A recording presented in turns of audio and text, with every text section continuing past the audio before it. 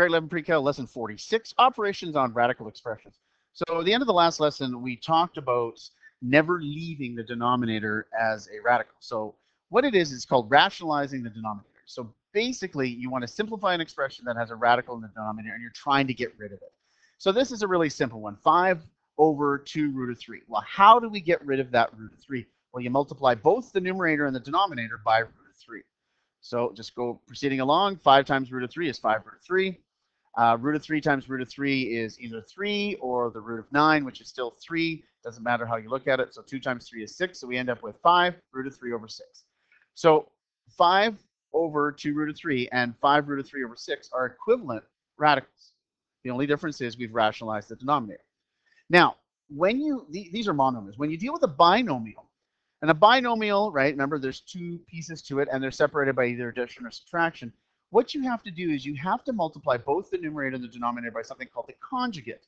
And the conjugate is exactly the same as the original. The only difference is the sign in the middle. So if this was to subtract, the conjugate is a positive. If this was a subtract, then it's an addition. Sorry, you're positive. This one was an addition, so then it's a subtraction. So 4 minus root of 6, the conjugate is 4 plus root of 6. So this is just determining what the conjugate is. When we look at the next question, or look at the next example on the next page, you'll see how we use it. So flip the page, go to page 2. So what we have is 11 divided by root of 5 plus 7.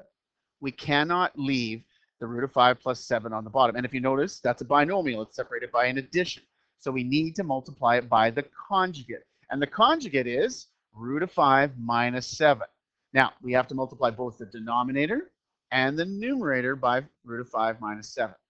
Okay, so there's the original. We're going to multiply that. So let's do the top. So top, yeah, 11 times root of 5 minus 7. We're going to do that. The bottom, oh yeah, two binomials multiply together. Now, if you look at this, this is interesting. Root of 5 plus 7 and root of 5 minus 7. What's going to happen to the two middle terms? They are going to cancel. Works really nice. So the top part, we do the 11. So 11 times root of 5 is 11 root of 5.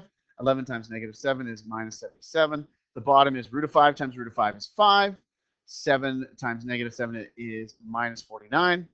So then we just keep working along here. 11 root of 5 minus 7 is 7 over negative 44. Now, is there something that goes into the top and bottom? And when you remember top and bottom, something in the 40 out of the 44 has to go into this first piece and the second piece. It just can't go into one. It has to go into both because they're separated by subtraction.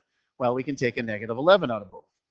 So we end up with negative root of 5 plus 7 over 4, or if you wanted to, you can flip it around, 7 minus root of 5 over 4. Either way is correct. Okay, so just to double check on this. On the first one, right, when it's just a monomial like that, you just multiply it by whatever the radical is on the bottom. But if it's a binomial like these ones here, you have to multiply it by the conjugate. There's quite a difference there. And you know you've done it right is when you have no radical on the bottom, you've rationalized the denominator.